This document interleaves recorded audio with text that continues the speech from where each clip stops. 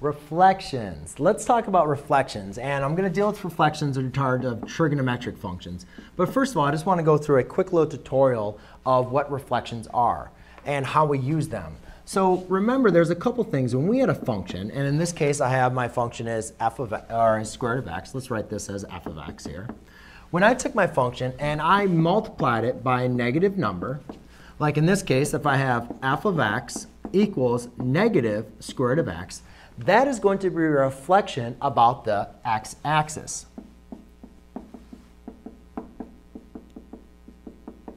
And then if I took my function and then I put a negative, I multiplied it by a negative inside the function, that was a reflection about the y-axis.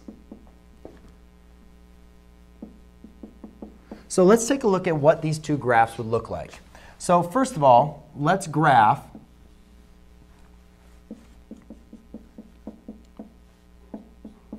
So there we go. That's what that one, and that's what that would look like. So it's either outside or inside the function.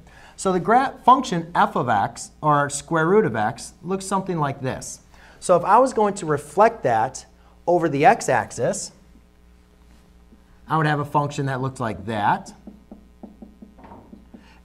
So this is f of x equals negative square root of x. And then if I was going to reflect it about the y-axis, it would look something like this. So that is f of x equals square root of negative x. So it's important for us to understand when we're multiplying by a negative number and if it's inside or outside of our function. But we're not going to be dealing with the square root of x. We are going to have to remember these two definitions or reflections. But what I want to talk about right now is the cosine function. So let's talk about f of x. Let's say f of x equals cosine of x. And what I want to do is I want to look at the reflection, particularly just the x-axis reflection of the cosine of x. And I want to also relate it to your I don't even know what I was going to say anymore. Well, let's draw a little table. So to first start off with the graph, let's get over with our x and our f of x.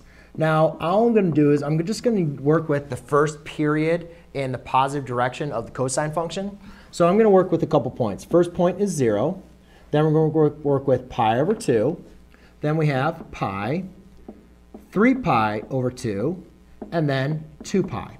So when we look at the angle at 0, we know that the cosine function is equal to -1, right? The y-coordinate on that unit circle is equal to -1. At pi over 2, we have 0. At pi, cosine is equal to -1. I'm sorry, at 0, cosine is equal to 1. No wonder I'm starting to lose it. 0. Then at pi, cosine is equal to -1. At cosine of 3 pi over 2, we're equal to 0 again. And at cosine of 2 pi is equal to 1.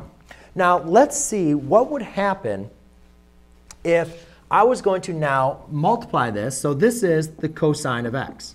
But what happens if I multiplied that now by a -1? So let's see now what my function would look like. So this is going to be negative f of x. So I extend, again, 0.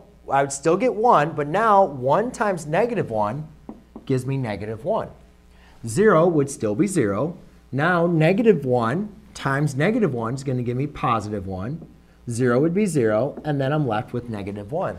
So what you can see is I'm going to graph these in a second, but each one of these values has been totally negated. Now the next thing is let's actually go back through. Might as well try. Let's look at the cosine of -x. Now hopefully you remember when we were talking about even and odd functions. And what you should notice is that cosine, remember, is an even function, just like f of x squared. But so when you take the negative x squared, you're going to get back out x squared. So the function cosine of -x, you should remember, is equal to the cosine of x. So therefore, I'm actually going to have symmetry over my y-axis. So the cosine of -x is actually not going to have an effect on my graph at all. But let's take a look at our reflection of, let's take a look at the reflection that we have with -1. So I'm going to graph the first quadrant here. And first thing I'm going to do is graph the cosine of x. So in graphing the cosine of x, I go up to 1 at 0. My next point is pi over 2. Then I go to pi, 3 pi over 2, and 2 pi. So graphing these points, I get to 0, -1 and 1. Go down to -1, back up to 0, back up to pi. Graphing these points. Now, if I want to graph the function negative cosine of x, by plotting these points at my function is 0, instead of being at 1, now it's at -1. But at 0, it's still going to have the same x-intercepts. But now at pi over 2, it goes at pi over 2, it's at 0. And then at pi, it's at 1.